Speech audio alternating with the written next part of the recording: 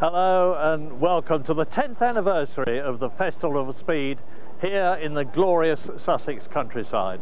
Now this event is literally absolutely unique. It became a cult event in its very first year, and it's hardly surprising because people almost literally fight to come here to see the wonderful vintage and veteran cars. They're in superb condition. You can get right close to them, you can touch them, you can talk to the drivers, you can talk to the mechanics. There is literally nothing else like it.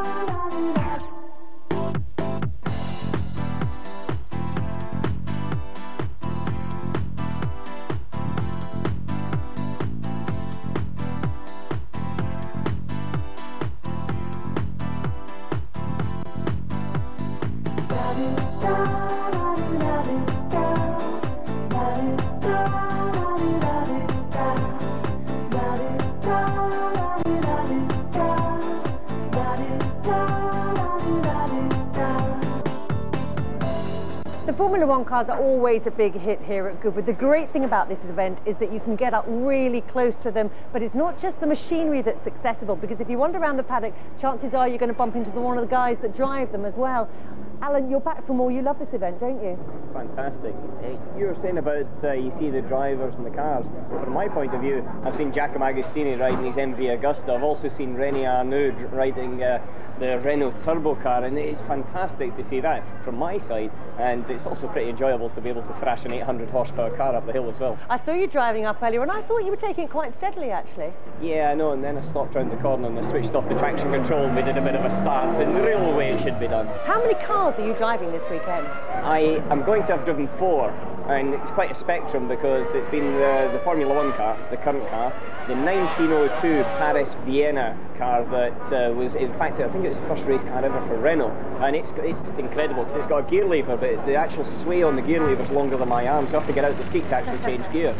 There's the Porsche that I won them all in 1998, and then finally I'm going to get a chance in a car that I have just adored since René started in 1977 with it. It's great that you actually get so excited about driving these cars. If it's hard not to when you come here. That's the thing. Look, we're all passionate and we're all enthusiasts at heart. That's why we get into it in the first place. And this is the sort of way that you can relive your youth in some respects.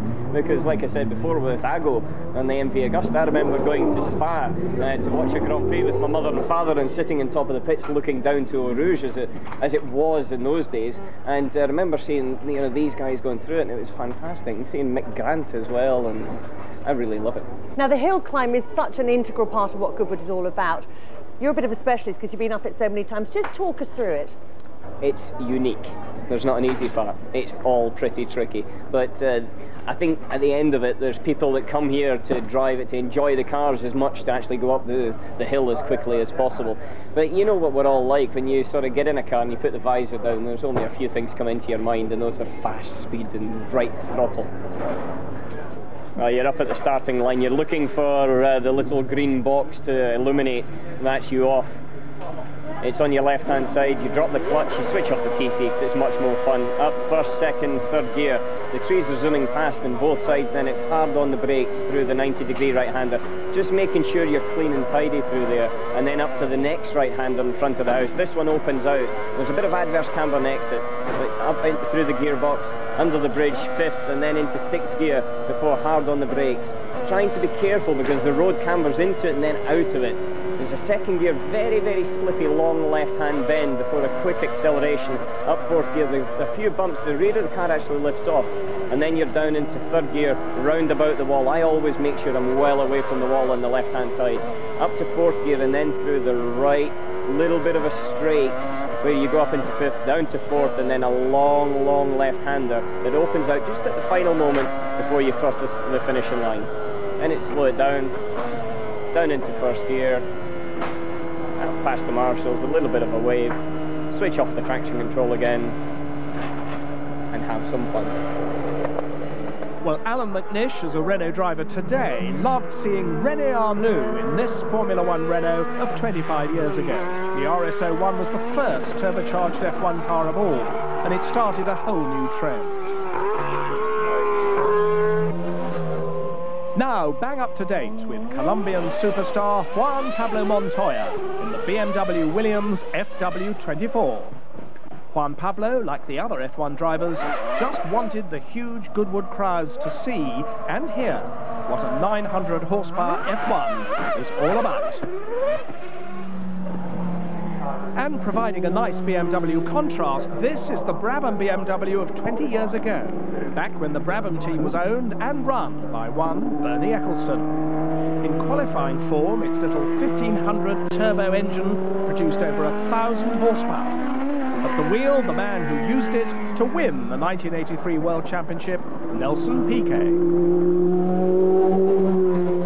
Nelson, is this a bit of a trip down memory lane for you? It is.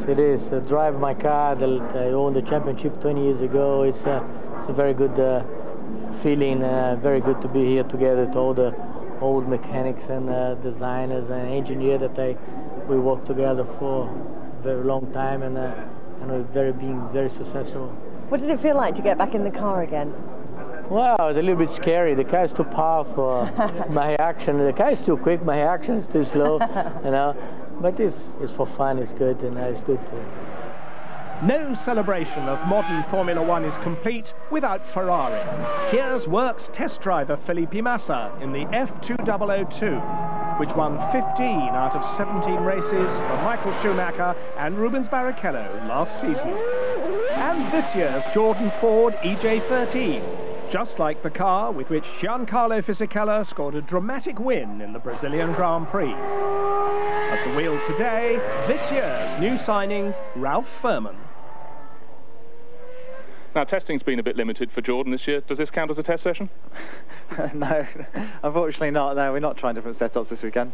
But, you know, it's just a fun weekend to show the crowd. But I've got to be careful. It's my race car for next weekend, so the boys are telling me to take it easy. So you're not even slightly worried about that flint wall that comes up to face you as you turn left up the hill? I'm not, no. I think the guys are on the truck. This F1 car was so successful, it was banned after its first race. The Brabham BT46B fan car is designed to suck itself onto the road. Niki Lauda won the Swedish Grand Prix before the other teams protested it out. John Surtees, world champion on 2 wheels and 4, helped Honda to develop this RA300 with its exhaust system on top of the V12 engine like a nest of snakes. It scored a dramatic win, first time out at Monza in 1967. 2 decades later, Honda were powering the McLaren MP45, with which Ayrton Senna and Alain Prost dominated the 1989 season. No love lost between those teammates. After they collided in the Japanese round, the title went to Prost. Today, it's Anthony Davidson at the wheel. Well, that's it for part 1, but join us again in a moment for part 2, when I'll be explaining what this is and how it's capable of 60 miles an hour. Murray will be catching up with motorcycle legend Mick Doohan, and Louise chats with Juan Pablo Montoya.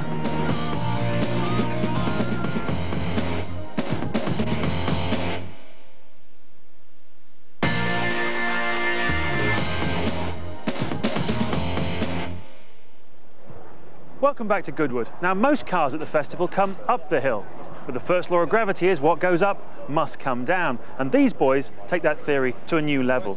This is the Soapbox Challenge. These cars have no engines in them, the maximum weight is 135 kilos, and they only have very rudimentary brakes. Now, the really quick guys will get to the bottom of the hill in just over a minute, maxing out at about 60 miles an hour.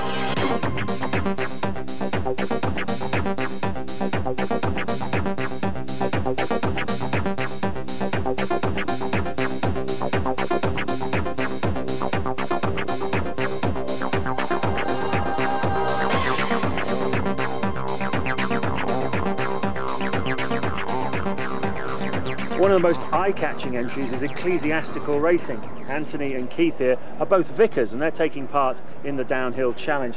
Why is the first question, obviously.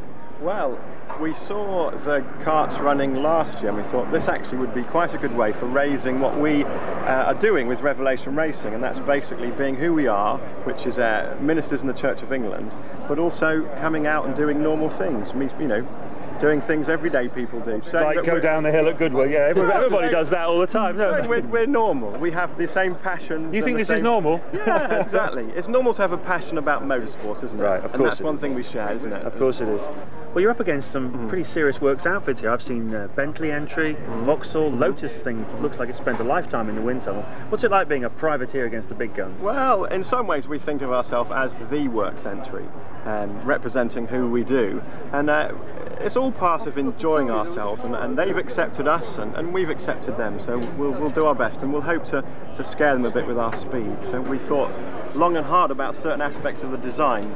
I worried for a while about how to make the steering work with no steering column, but in true biblical fashion it came to me in a dream. Really? It did, it honestly did, and I put it together and it worked. Well, although I let Keith drive it. I have to say though, without wishing to be rude, aerodynamically this thing compared to some of the others does look a bit like a Model T Ford compared to an F1 racer, but what sort of maximum speed are you going to hit? Towards 50, over the mid-40s. Really? Yes. Well, very best of luck. Thank you very much. Thank you.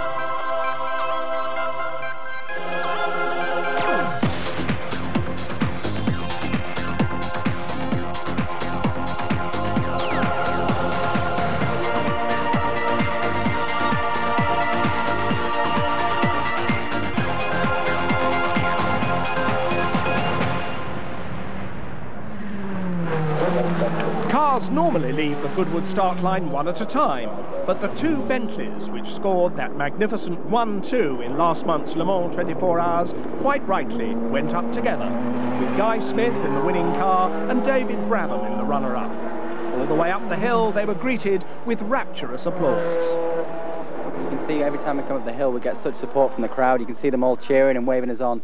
And it's almost very similar to how it was at Le Mans after the race, so it's great to have the support here, and you know, the fans seem to really like the Bentley.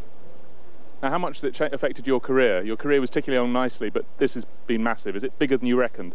Yeah, I mean, that's right. I mean, it hasn't really sunk in. I mean, with Le Mans, you always hope you'd win it. You never really think whether you actually are going to win it, but when you actually finally win it, it takes some sinking in, that's for sure. And it's only really now and this weekend that it's starting to sink in, and I've had so many people come up to me, congratulating me and wishing me the best for the future, and that, you know, that's great, and it really starts to sink in about now.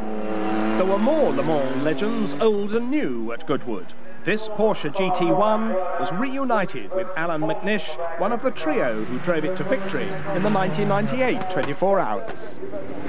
In 1990, the silver cars of the Sauber Mercedes team dominated the World Sports Car Championship. Drivers included the young Michael Schumacher and the veteran Jochen Mass. Out of Crossing Bend and on the straight past Goodwood House, Jochen was using the big V8's mighty horsepower to the full. Until this season, Audi have ruled the Le Mans roost in recent years, and they've also been running with great success in North America. Providing a lot of impetus to that effort has been the irrepressible Johnny Herbert, who's been demonstrating that there is indeed life after Formula One. I've had a lot of fun here. You know, it's great being able to drive, you know, these cars, and it was fantastic being able to drive Ayrton's car from 93 Donington, because it's just so nice to get back into one of those single-seaters, I say. Those Bentley boys, honestly. Yes. So we have a little cuppa down at the bottom, David, yes? But it was, yeah, tea and cakes. But it was, no, to get in that type of car again is fantastic. You just, as a driver, you completely forget what animals they are, and they are fantastic things. And here's a hefty animal, the Toyota-powered Eagle Mark III GTP.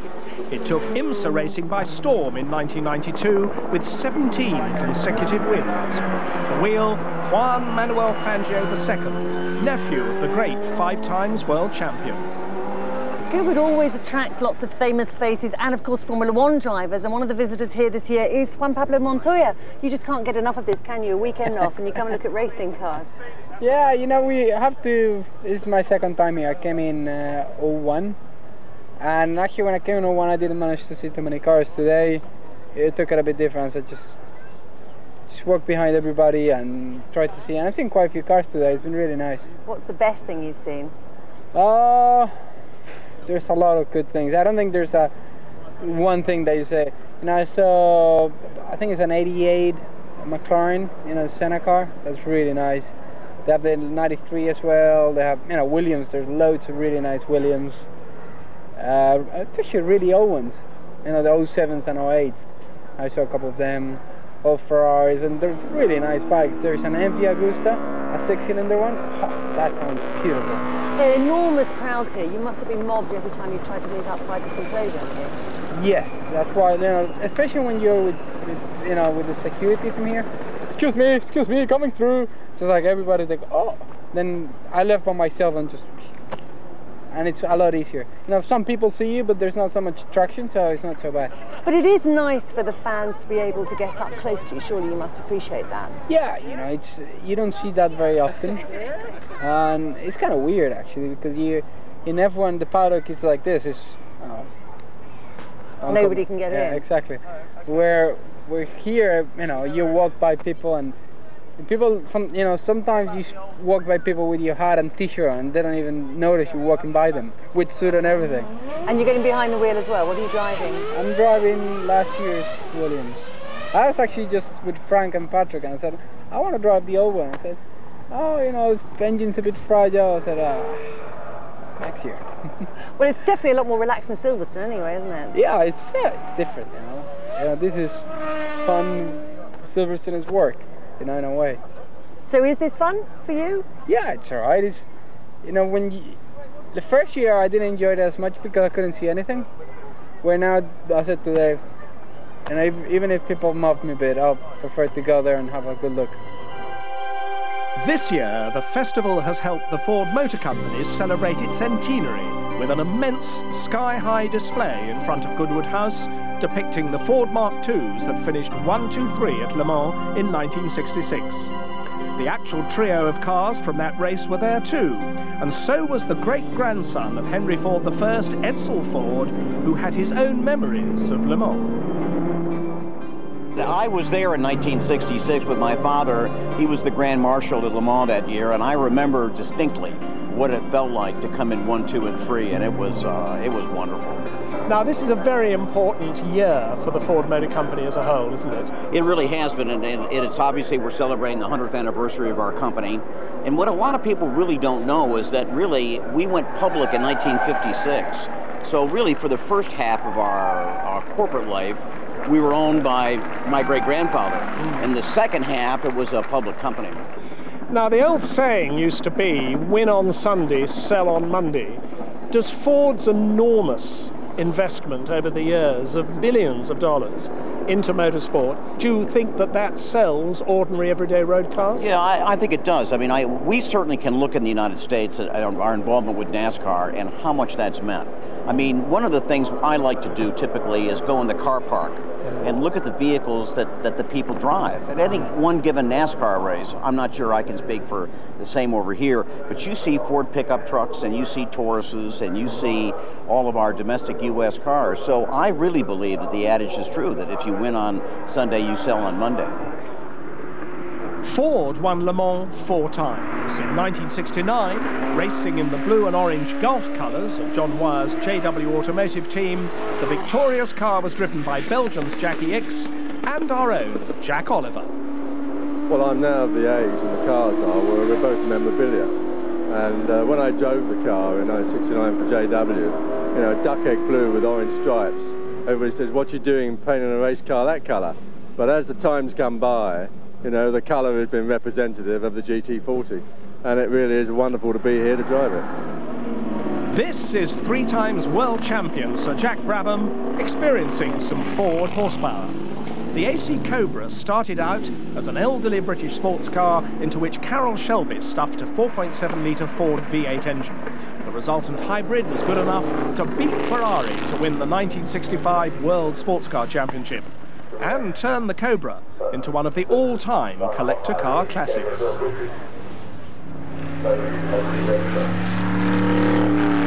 And another former world champion, Sir Jackie Stewart, driving the Cologne Capri RS from 1974. All 3 of Jackie's world titles were powered by Ford.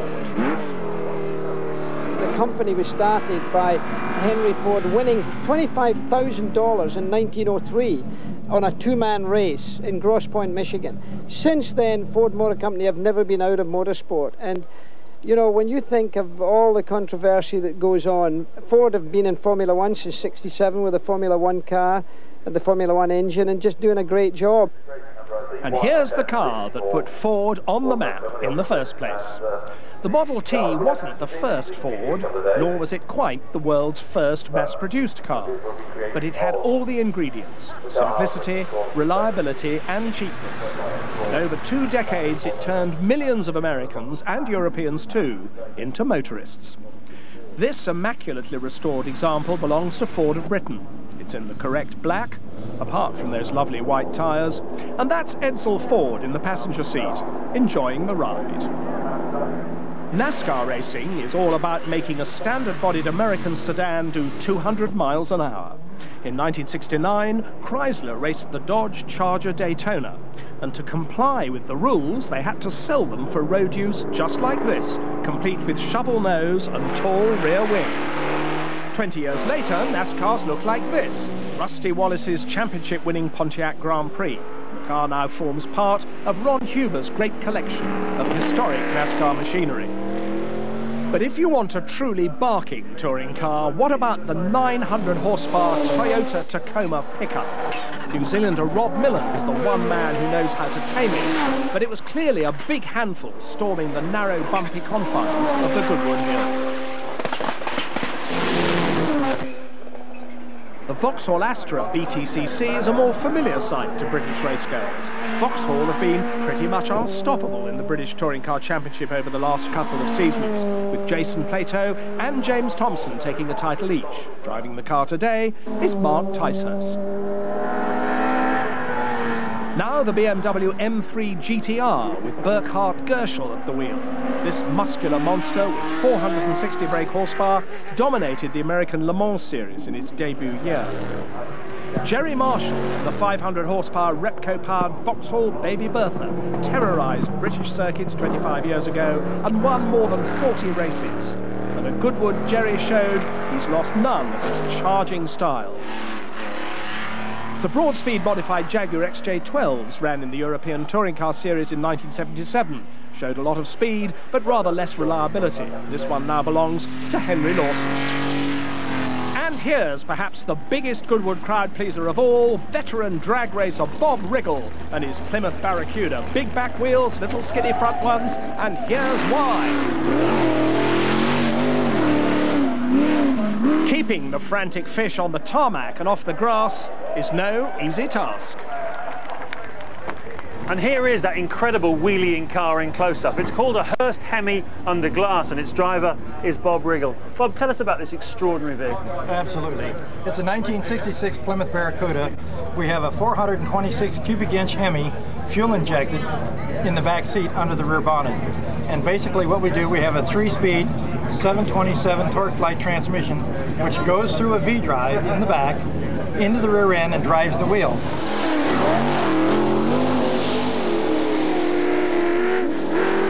And as I get ready to drive, I have a window here that I look out of, and I stab the big throttle pedal here, with this being into gear. Once the car is in the air, this is how I steer it. I pull this handle to go right, or I push the handle to go left. It has a separate brake on each wheel that slows down that side of the car, which leaving me an area to steer in. It's a very exciting ride, and especially here at Goodwood, where you don't have a whole lot of room to work with. And how much horsepower is it? It puts out about 1,200 horsepower. Oh, it's the ultimate muscle car, then, absolutely, isn't it? Absolutely. And what's the ride like, I mean, from the cockpit? Well, the ride is very exciting. It's like I like to tell people that it does not do the same thing to you every time. When you go up there, it may go left, it may go right, you don't know what it's going to do, so you have to be really prepared to get on this brake to steer it out of trouble. Well, here we are at the business end of the vehicle. Bob, the first thing you notice, obviously, the engine is sloped forwards. That's presumably so it's level when you're up in the air, is it? Yes, it is. We carry 10 quarts of oil in our oil pan, and if we didn't have it at this angle, when the car come up into the air, we'd lose some of the oil, and it would trap it in the back of the heads, wouldn't let it return. This way here, when it comes up, it's just a little past being level at its greatest height, and that way the oil circulation works good. The engine itself, it's a 1968 block, but inside of that, it has a fuel crankshaft, it has aluminum rods, it has Ross pistons, it has stainless steel valves, it has Eskandarian roller system as far as the camshaft is concerned. So the motor is really overbuilt. It's putting out more power than I really need, but it's like having overkill. You don't have to work it that hard, and it does a great job with what you're using. So it works really great.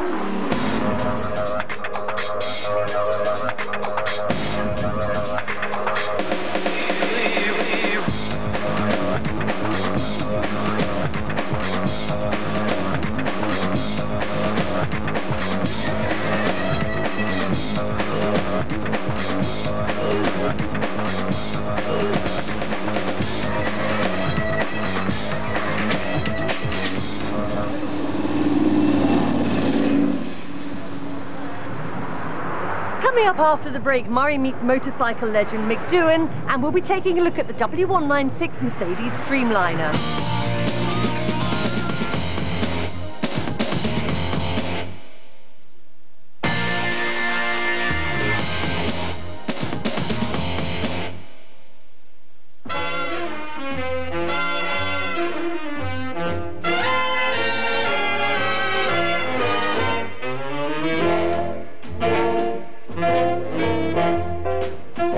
This is the Cartier paddock where the beautiful people hang out, and there are some very beautiful cars here as well. They're all entries in the Style Lux competition. It's one of the things that really sets Goodwood apart from other motor racing events. The winner will be chosen purely for its aesthetic qualities, and there are some very lustrous names on the judging panel.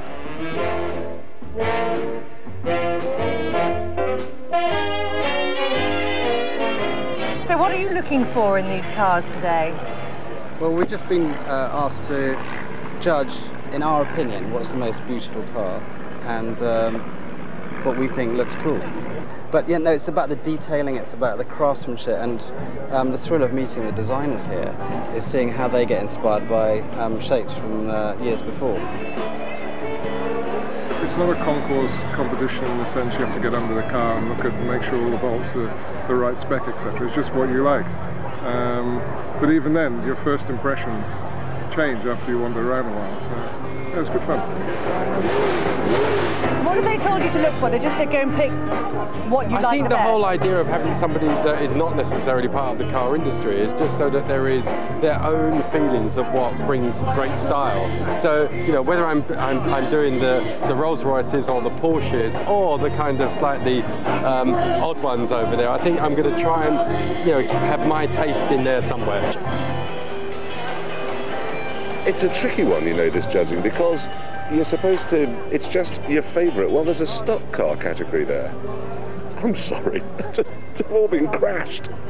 I don't know which one I like the most. I just had to do it on colour in the end. And then they wanted me to vote for the best Corvette. There's no such thing. That's like, which leg would you most like to have amputated? It doesn't really matter. I tell you what I really like is that little Fiat 600 Jolly with the wicker seats. That's a sweet little thing. As always, there was lots of ancient history at Goodwood, like the 1894 Peugeot and the 1902 Renault. The 1920 Layat was sucked along at 60 miles an hour by a 5-foot wooden propeller. It carried 2 passengers in tandem and steered with its rear wheels.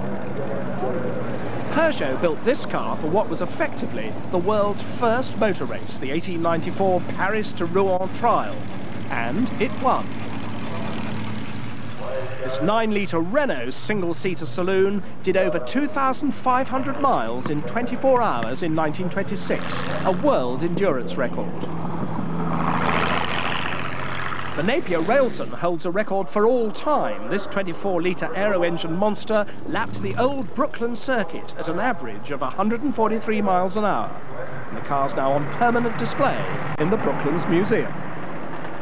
In 1923, the Voisin Laboratoire was years ahead of its time, with monocoque chassis, streamlining, and a propeller-driven water pump. The Panhard 35 is another record breaker, 130 miles in 60 minutes in 1926, and it won the British Empire Trophy race at Brooklands. Dean Butler's superb straight-8 Maserati ran 5 times in the Indianapolis 500, but had a European Grand Prix career as well. Dean brought another historic Indy car to Goodwood, the Jim Robbins Special, which ran in the 500-mile classic throughout the early 50s. In the cockpit is a more recent American racing hero, the Kentucky Kid, Danny Sullivan. having a great time sawing away at the special's near horizontal wheel. Motorcycles have their own special place in the Festival of Speed and their own heroes, like 5 times world champion Mick Doohan, who was riding not one but 2 superb Honda superbikes. Mick, you're a legend in your own lifetime, but when you left Australia, did you have the remotest idea of how your life was going to develop? No, not at all. I don't think, you know, everyone has a dream and what they'd like to achieve and so on when they do leave, go into a sport that I guess you've worked all your life at racing to get there, and you know, to achieve 1 world championship, I would have been happy enough. That, you know, I was fortunate enough that I could continue on, had a good team around me, and was able to maintain a good run. But nevertheless, you've raced against and beaten people like Kevin Schwantz, Eddie Lawson, Wayne Gardner, and a whole lot more. Which was the one that you were worried about most in terms of beating them? Well, they're all tough, but probably Wayne Rainey was. Rainey and I, for a couple of years, fought out the title. He beat me one way or another in 2 of those championships. I was injured in one of them, and then there was a funny system of point scoring the other year. But still, he was the only guy who was consistent, and that was my strength also, was just being consistent. If I didn't win, I'd be either 2nd or 3rd, and he was the only other guy like that. Kevin Schwantz had phenomenal speed, but he'd throw it down the road every second race, you know, so he wasn't a championship threat. And Eddie Lawson was also a very strong, consistent runner, but, you know, I guess I came in at the end of his career, and he had also changed to a different manufacturer. And but I'm saying that, I was his teammate in '89 also, and he won the world championship. So that I was struggling to get up to speed in my first year. But there was something very special about you in that you could master bikes that no one else could. Was that determination or application, or a bit of both? Well, I think a little bit of both. Maybe a little bit the want to do it, you know, and as you say, I've come from Australia all the way over here. You know, I didn't want to go back with my tail between my legs either. So, you know, I paid the price early on in trying to struggle with some of those things. But you know, that's what you've got to do. I think even today, if you want to be the best, you've got to ride the bike in whatever conditions it's presented to you in, and then try and smoothing out the problems later on. It's great to see you at Goodwood. Is this in fact your first time here? Yeah, no, absolutely. And is it what you expected it to be?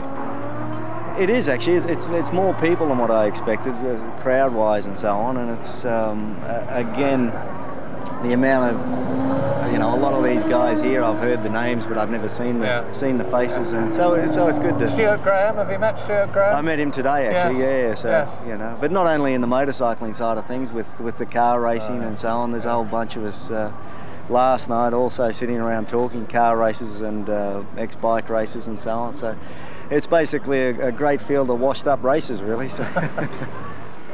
Dan Gurney, one of America's greatest 4-wheel racers, now manufactures this remarkable road bike, the 140-mile-an-hour AAR Alligator, with its foot-forward low-seat riding position and 700cc Honda engine. For Gurney, building the Alligator is the realization of a dream. And here's one of motorcycle racing's all-time greats, 15 times world champion Giacomo Agostini, on a machine from that charismatic Italian outfit MV Agusta. This is a 1972 350cc 4-cylinder, like the one that took Ago to the 350 world title in both 1972 and 73. And when he did his last 2-wheel race in 1974, it was on a development version of this bike. I'm always happy when I have the possibility to drive my MV Agusta, especially here in Goodwood, because I think it's a lot of people, a lot of fun, and nice place. So everybody, I think, happy to come here. Further back in motorcycling history is the 1938 supercharged BMW Type 225, originally written by European champion Georg Meyer. In 1925, this was BMW's competition bike, the R37, with the trademark flat twin engine, of course, and good enough to win the German championship for Franz Biber. Hugely exciting to watch was Trevor Nation on the 100-horsepower rotary-powered Norton from 1991. Wheelies all the way on the last British bike to win an Isle of Man TT. Well, the Festival of Speed is celebrating a decade now, and the man behind it, the organiser, the brains, is Lord March. You must be really pleased with the way this thing's grown over the years. Yes, it's got a kind of energy of its own now, I think, but it is amazing how it seems to have taken off and people kind of enjoy being here. It's true. Now, you must be one of the world's most persuasive men, because you get Ferrari works team, all the Formula One teams. How on earth do you do it? Well, the F1 teams have been terrific. F5 hasn't required very much. They've all been wonderfully supportive. They all seem keen to come, and we've developed great relations with them, and they've become great friends, and they're obviously a big part of the whole show. And as far as persuading people around the world, I mean, I think this year we've got 34 museums here from around the world as well with cars here. And it's obviously quite difficult persuading a museum to send a car sometimes, but that's got much easier. And as the event grows and becomes better known, people think it's a good thing for them to be seen here, and that all helps. What are you most proud of then that you've managed to get here for this year's festival? Oh gosh, there are some. I mean, BT52 BMW is pretty exceptional with the PK driving it. That car hasn't run for years and years and years, and that's been specially prepared for this time. It's great to have some of the old favourites back. There are big things we've had over the years, wonderful cars from Mercedes, and when we had the W163 for the first time. And again, this year the Streamliner, the W196 Streamliner Mercedes, that hasn't been seen since the 50s, and we've been trying to get that car here since 94 or something. So every year there are some new ones, and also obviously especially this year we're celebrating 10 years. We've got all the old, our greatest hits, if you like, the Bob Riggles and the Dragsters and the Formula One cars, and all the great drivers, the Gurneys and the Hills and the Mosses and the Surtees, they're all here too. And here is that Streamliner Mercedes. Now, Goodwood always specialises in bringing cars that haven't been seen in public for many years, in some cases since they last raced. This 1954 model was raced by Fangio and Moss, and the lucky guys who get to drive it this weekend are Jochen Mass and David Coulthard.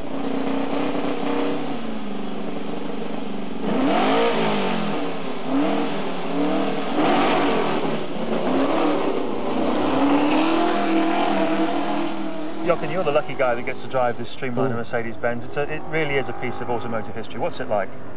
It's fantastic, actually. It's really nice. I mean, I drove the 196 quite often, and now the Streamliner. It's a 2.5-litre engine. It's more original, perhaps, than the others. It's fantastic.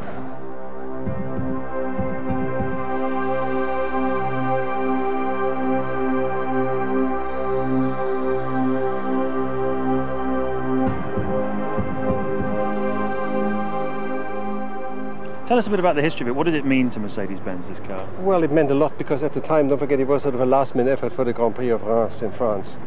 And they got the cars ready in the last minute and they raced them there and they won. And that, of course, was part of this sort of upsurge in Mercedes racing, and that, of course, enthused everybody within the company. And, of course, it helped it a lot. So it really was one of the pivotal points, really, in race car building. Even so, it was not always appreciated as much on other circuits, but it was mainly built for high-speed circuits, so it's normal. And how big a deal was it for Mercedes to actually get it out of the museum, fire it up, and have it running here at Goodwood? Well, first we didn't have one. We only had a very dilapidated one and so on, and nothing which ran. So this car was completely built up from scratch. They had to do the whole panel again. It was taken with, with computer points from whatever, and the most modern methods possible to make it really as authentic as possible, size-wise and all that. And it meant a lot because everybody always mused about the car and said, "Oh, the Streamliner, what a wonderful car!" And it's pretty, of course. And to me, it's the most pretty race car of all times. It really is. I mean, I love other race cars too, but for some reason, that thing is just some aesthetic lines, and it's very sensual. It's fantastic.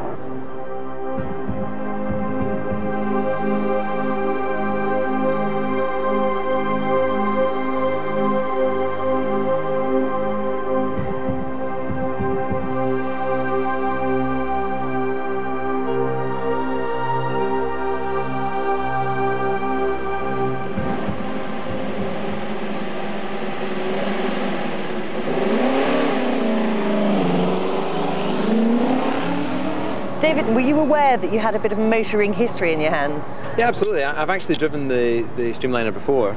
It was based on the 196, which I think was 1954 or something when the car first raced, and apparently it won championships back to back, so it's got a bit of history. Extremely expensive, so I've taken it very steady. I noticed that, actually. And also, you know, I feel a bit vulnerable in a car like that. You've got no seat belts, you've got no rollover bars, and when you get used to that sort of thing in a modern Grand Prix car, it's a bit strange to be perched up there, you know, in the wind. Does it bear any relation whatsoever to the car that you drive? It's a racing car, so you know it's got characteristics like, you know, gearbox is very precise, engine obviously very throaty, and a lot of torque on that engine. But it's a much bigger, heavier car. So you wouldn't fancy racing it? If that was what Formula One is today, then of course we'd all be out there and we'd think it was normal. But to be an event like this, which is a very enjoyable day out, to be amongst like-minded motorsports enthusiasts, to see some great drivers from the past and some great vehicles, is more than enough for me. I'm quite happy with that.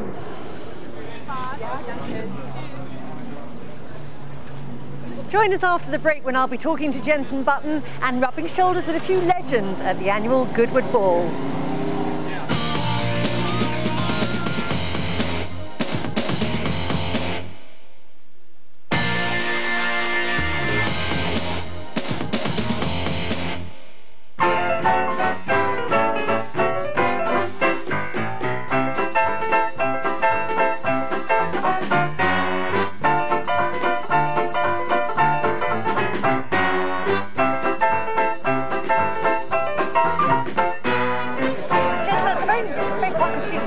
Than the one that we normally see you wearing. I know, I thought I'd better dress up for the occasion. You look lovely, darling. Thank you. You keep coming back here. I get the feeling you really enjoy this event. I do, it's great fun. I mean, with the weather like this, where else would you want to be? What have you been doing this weekend? Today I've been driving I drove an NSX, which was driven in Nürburgring, which is quite good fun, up the hill, and tomorrow I'm driving the F1 car. Are you going to behave yourself in it? I might manage a few donuts. We'll have to wait and see. Have you making a big weekend of it? Yeah, I've got a few friends down here. I've got my my time here, so yeah, I am. I love it. It's just one of the weekends where I can watch amazing cars, and there's a lot of history here in Formula One as well as bikes. So it's a great weekend. We can just relax and do what we want. And does that side of it appeal to you? Because I know some racing drivers, they like the here and now. They're not really massively into the past. Do you like it? Well, when I came into Formula One, I didn't really know much history about it, but I've been here for the last 4 years now, and meeting people like Sterling Moss and people like that is just fantastic. You know, I've made some really good friends, and I don't see them very often, but it's great coming back and seeing them. It's like a reunion sort of thing. His Lordship's out of drink. Can you look? They're all empty. Bad news, isn't it? We're all empty-handed. Look, we're going home now. No more drink. We're going home to talk to Lord Barnes about it. Are you actually going to be able to hang out a bit and enjoy yourself tonight? Well, I don't know if I'm going to manage it. I think it finishes at 2, doesn't it, or 3? But I'm trying to stay awake that long. But no, I'm looking forward to it. There's loads of people here, and the weather's perfect. So yeah, I'm looking forward to it. As long as you're going to join me this evening. See you later.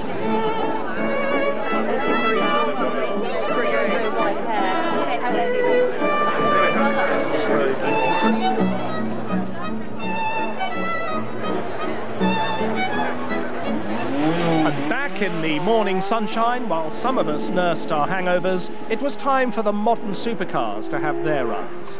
This is the top of the current Lotus line, a nimble and very light Elise GT1.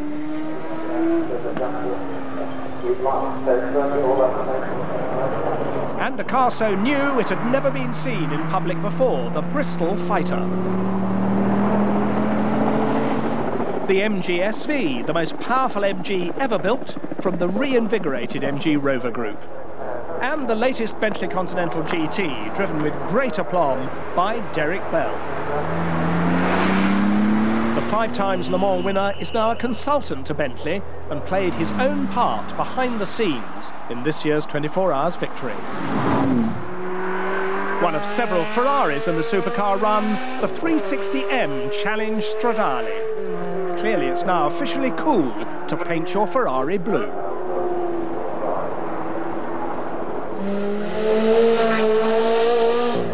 A completely new shape by Italian master stylist Giorgetto Giugiaro. This is the Chevrolet Corvette Moray.